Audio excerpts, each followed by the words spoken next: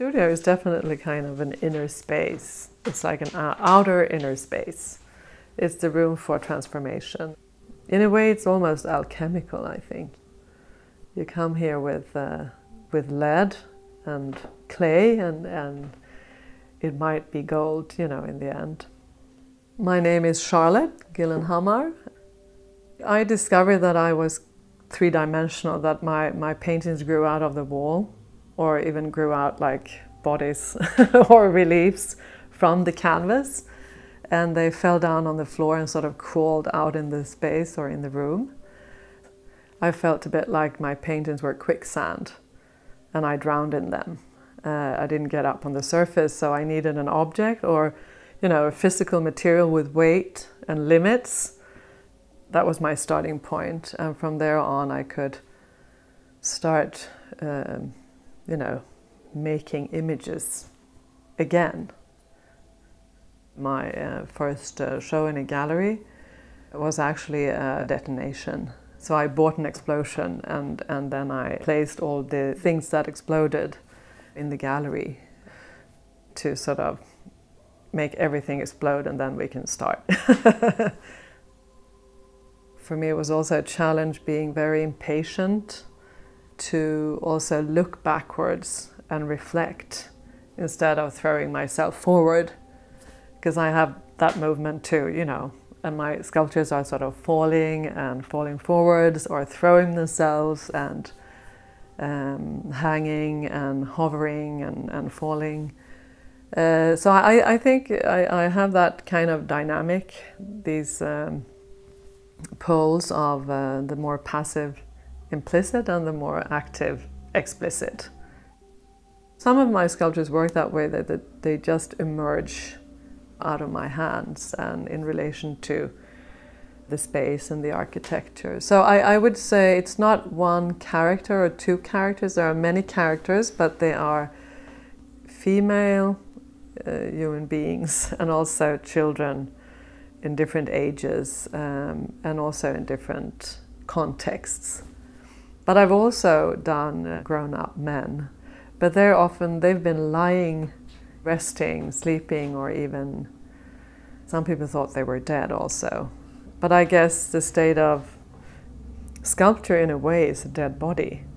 I mean, it's just materia. I'm very fascinated by the radiation from a sculpture, that I know this is only clay, or this is plaster, this is bronze, this is concrete. But why does it seem to be, you know, what does it radiate? It has a certain expression, or it's absorbed by something. It seems to look or to breathe, or... I was even scared by my own sculptures at one point. You know, if you're afraid of the dark sometimes, they've scared me. One of my largest works is Vertigo at Vannos Foundation in Skåne, which is a permanent piece, but it's actually a you know, full-size one-to-one replica of my studio. So it's actually this studio, but upside down. So it's like a reflection of the studio. And when I worked with that late at night and all the others had left, you know, I found myself a bit scared, you know, and I felt ridiculous that I was scared in my own work, you know, and at night. And then at one point I got out of the studio and ran up the corridor, out like Alice in Wonderland and through the rabbit hole, but back.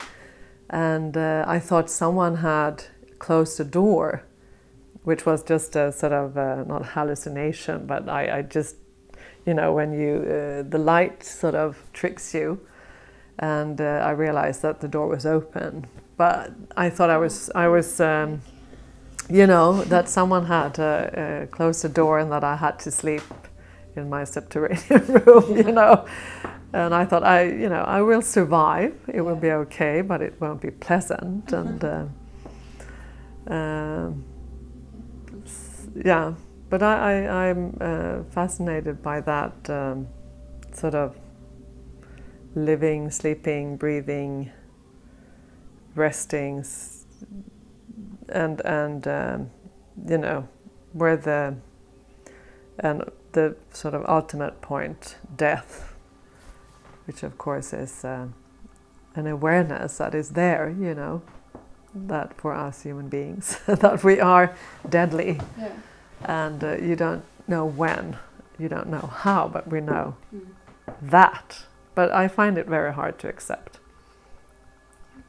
you know, that we are going to die. That's kind of an unbearable thought that I try to get used to.